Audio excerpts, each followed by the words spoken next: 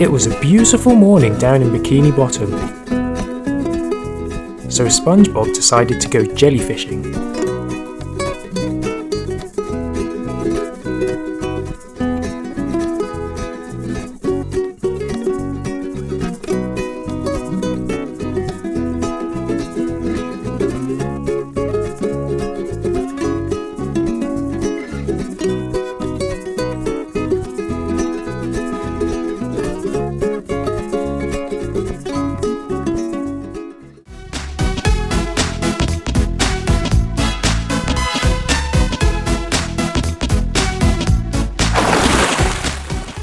When all of a sudden, a crate floated down from the surface.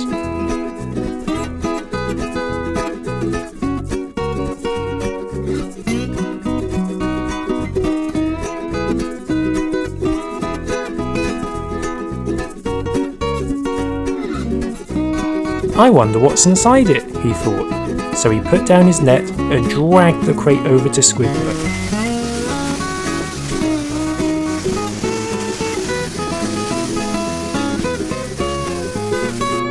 Hey Squidward, look what I found! Do you want to help me open it?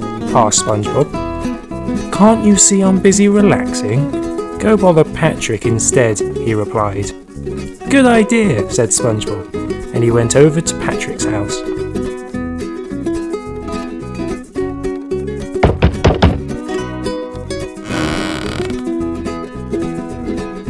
Patrick, I found a mysterious crate.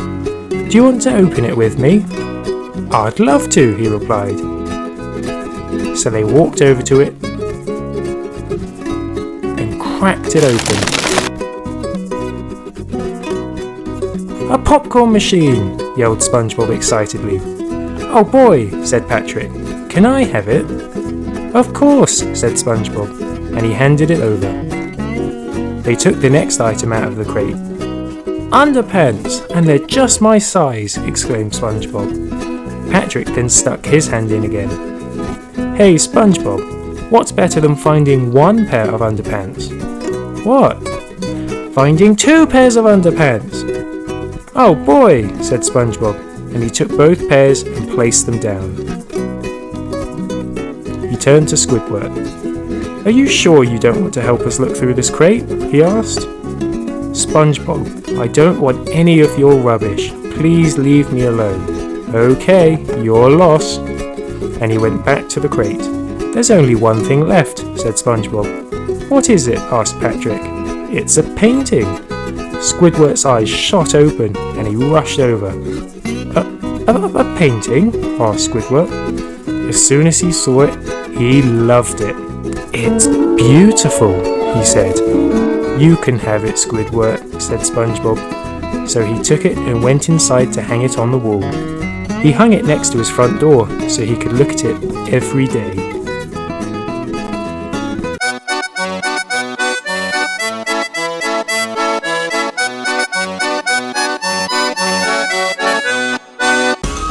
One day, a very exciting thing happened to SpongeBob and Patrick.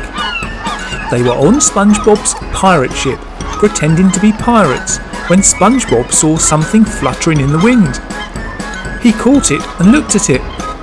Patrick, he cried, you won't believe what I've just found. What is it? Asked Patrick. It's a treasure map, he shouted excitedly. Wow, cried Patrick. What does it say? SpongeBob read the first line on the map. Something old, something blue. Find this for the first clue. Blue? Said Patrick, thinking out loud. Is it the sea that's blue? No, answered SpongeBob, but it could be the sails. They both looked up. I can see it, cried SpongeBob. It's on the deck, of course, that's blue. He pulled the egg over and they began to open it.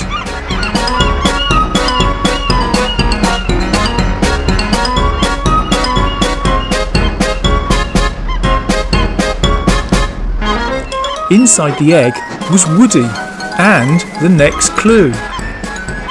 What does the next clue say? Asked Patrick. So SpongeBob read it out.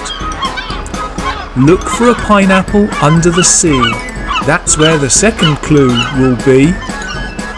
Ooh, that's hard, sighed Patrick.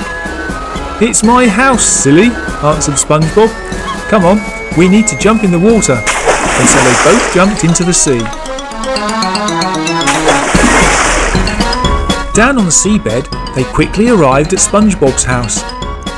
I can't see anything here, he said, puzzled. Maybe it's inside, suggested Patrick, so SpongeBob opened the door.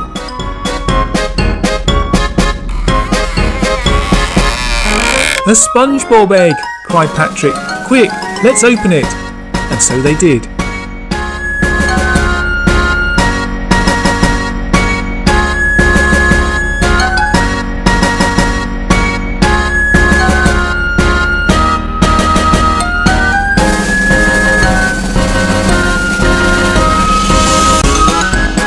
It's a mini-me, smiled SpongeBob. What a cute little fella. Is there another clue? Asked Patrick. Yes, replied SpongeBob. It says, the clue you seek is to be found under a rock on the ground. There are some rocks near my house, suggested Patrick. Great idea, answered SpongeBob, and so they made their way to Patrick's house.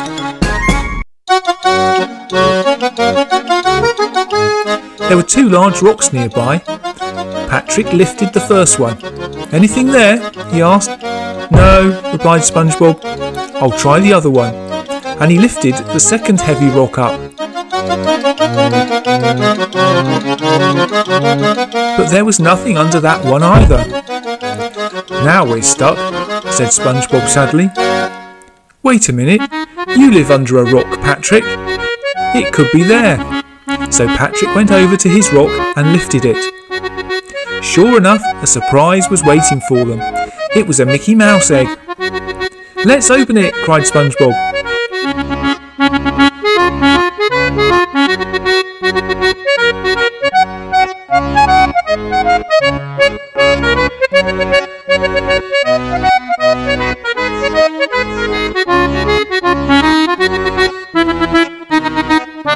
Inside was Donald Duck and the 4th clue. I'll read out the next clue, said SpongeBob. It says, look for a face under the sea. That's where the 4th clue will be. That's the hardest clue yet, sighed Patrick. A face under the sea? I have no idea. They started to wander along the seabed. They soon came across Squidward. What have you got there? He asked. Don't tell him, Patrick, or he'll want the treasure all to himself, cried SpongeBob. Treasure? Squidward's eyes lit up. I think we'll have to tell him, sighed Patrick. We're stuck. So SpongeBob read out the clue. I can't believe you haven't worked that one out, he cried. Just look behind you. So SpongeBob and Patrick turned round and stared at Squidward's house. Of course, cried SpongeBob. I can see the face. But where is it? Asked SpongeBob. It must be in the house, answered Patrick, and he opened the door. It's a Kinder Surprise egg, he cried.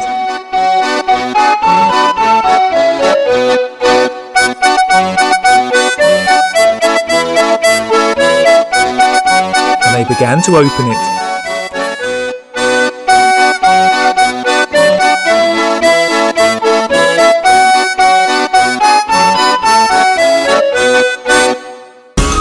Inside was Optimus Prime and the last clue. SpongeBob read it out. The final clue you can keep. A Krabby Patty's what you see. The Krusty Krab, they both shouted, and off they went. But somebody had already beaten them to it.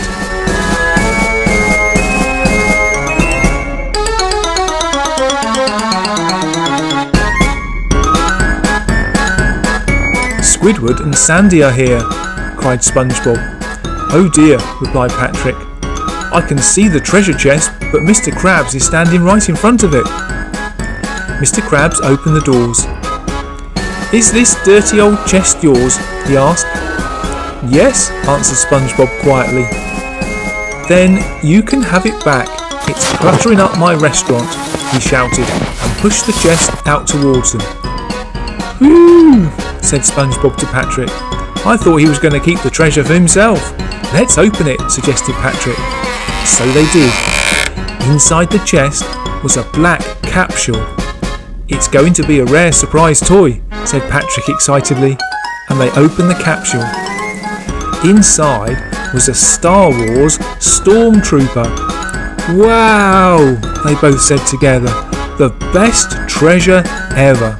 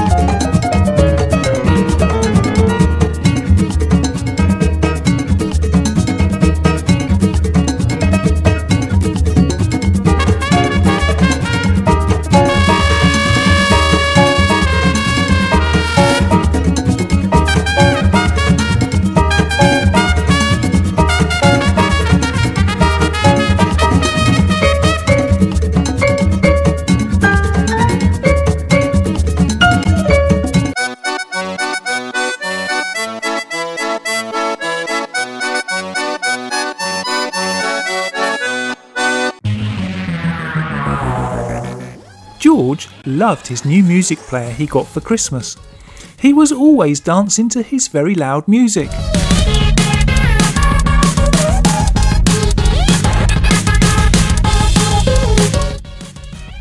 "George, would you please turn down the music? It's giving me a headache," shouted Mummy Pig. "OK, sure," said George as he carried on dancing. It wasn't just Mummy Pig that was getting annoyed with the music, but everyone in the village.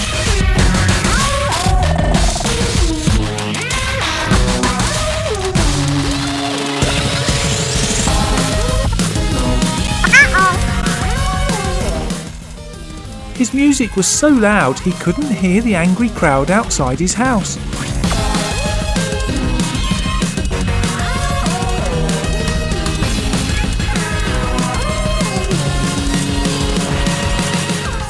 They even knocked on his door, but he still couldn't hear them.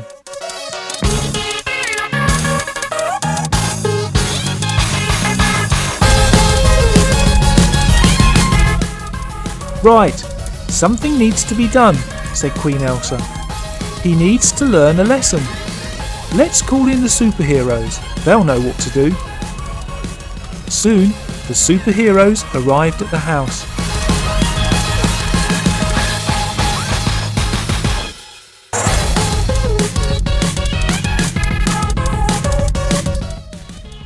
"We have a plan," they said.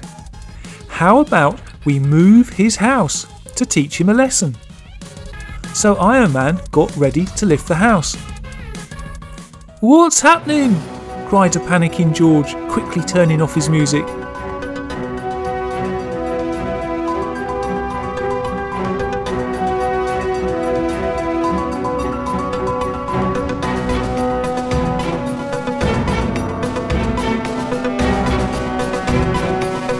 And soon the house was sinking underwater.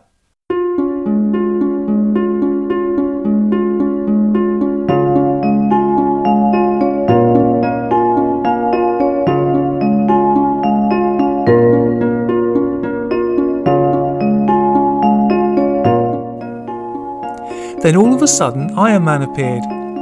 "George, do you know why we have done this?" "It's because everyone in the village is annoyed with your loud music. So we moved your house away. Just because you like your music loud doesn't mean everyone else likes it. Do you understand?" I do. I will never play music loud again," said George. "George, it's all right to play loud music, but only for a short time, otherwise people will get annoyed. Have you learnt your lesson?" "Yes, I have." "That's good," said Iron Man. And with that, the house was moved back to the village, and everything returned to the way it used to be.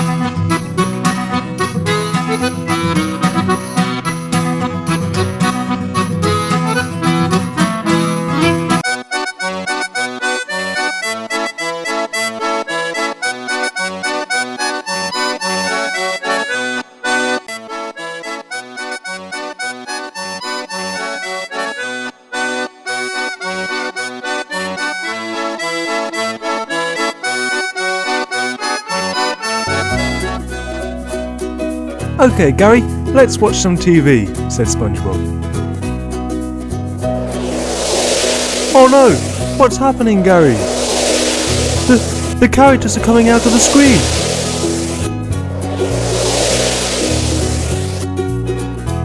Okay, I'll put some food in your bowl and hope the fake Gary comes out to eat it.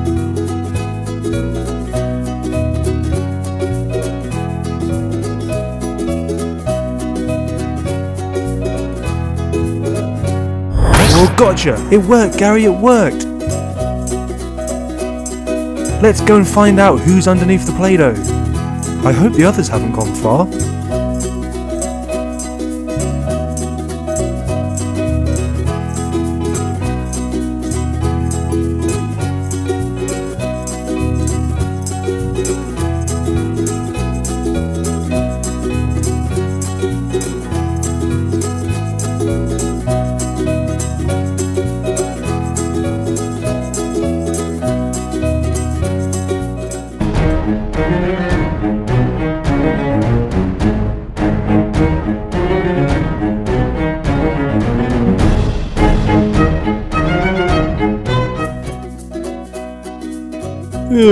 Ugh. I'm sorry, is there a problem over here? Asked Mr. Krabs. Yeah, there is. This Krabby Patty is horrible. Oh, I'm sorry, sir. I'll have a word with the chef. SpongeBob? SpongeBob, these Krabby Patties taste awful. It's like you've never made one before. Get your act together, boy. Bye, Gary. I'm off to work.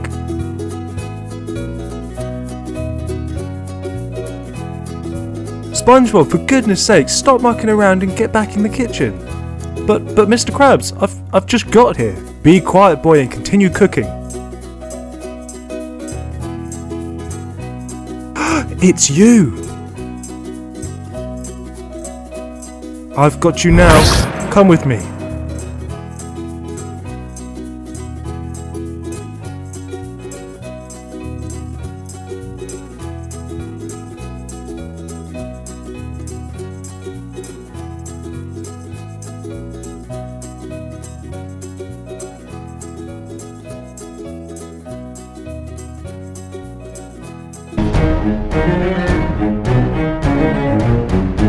Oh, leave this to me.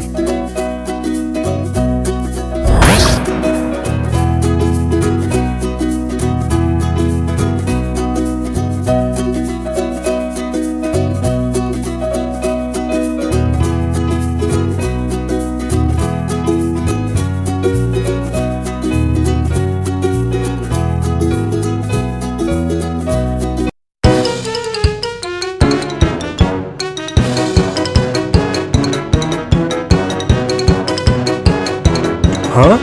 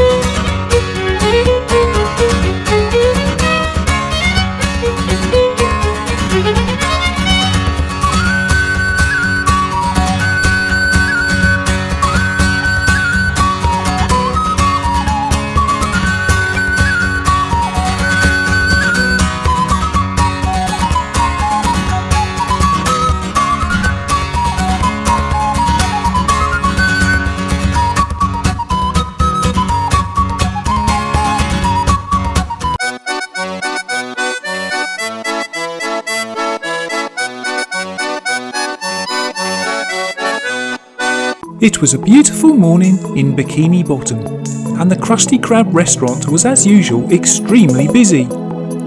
Plankton was not, however, in a very good mood. His restaurant, the Chum Bucket, wasn't very busy, and this made Plankton very, very annoyed. If only I could get hold of the secret ingredient in SpongeBob's Krabby Patty, then my restaurant would be more successful, he thought. Ah, here comes Patrick. If I'm clever, I can find out what the secret ingredient is. So when Patrick passed by, Plankton called out to him. Hey Patrick, do you know what the secret ingredient in SpongeBob's Krabby Patty is? He asked. You can't catch me out, smiled Patrick. I'm certainly not going to tell you that it's in a bottle on the top shelf of the kitchen. Oh, whoops. Did I say too much? No. It's fine, he thought, and went on his way. Brilliant, thought Plankton. All I have to do is to sneak into the kitchen and steal the bottle that is on the top shelf of the kitchen. Now to find a disguise, and off he went, feeling very pleased with himself. What Plankton didn't realise was that Sandy was hiding behind some weed and had heard the entire conversation. He won't get away with that, she thought. I must go and warn SpongeBob. So she quickly went into the Krusty Krab.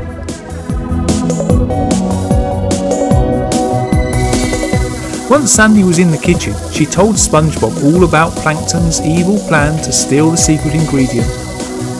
Don't worry, Sandy, SpongeBob reassured her. I have a plan.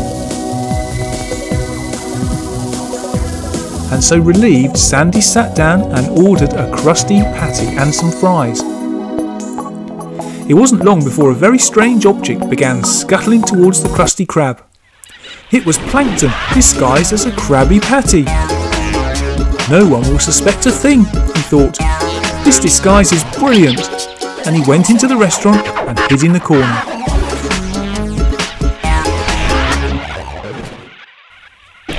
Slowly, Plankton started to make his way over to the kitchen. Suddenly, Patrick saw something move out of the corner of his eye. What was that? He said. Oh, it's just a Krabby Patty, he chuckled.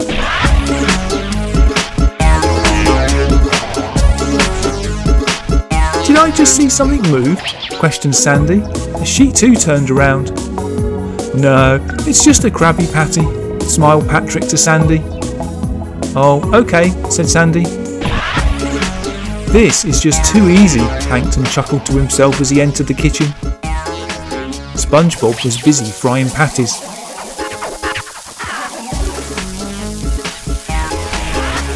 But he also turned around when he thought he saw something move behind him. No, it's just a Krabby Patty, he said, and carried on frying. Plankton could see the bottle on the shelf, and he quickly took it and hastily made his way out of the restaurant.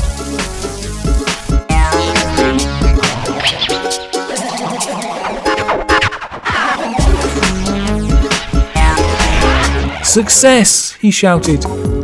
Now to remove my disguise and make my very own Krabby Patty with a secret ingredient added. With the bottle ready, Plankton poured some sauce onto the patty. He then took a big bite. Ah! He shouted. My mouth is on fire! I've been tricked! This isn't the secret ingredient! And he quickly ran off to cool his mouth down. Behind some weed they could be heard chuckling, and SpongeBob, Sandy and Patrick appeared looking very amused. That was a brilliant plan, substituting the secret ingredient for extra hot chili sauce, smiled Sandy. Thanks, cried SpongeBob. I don't think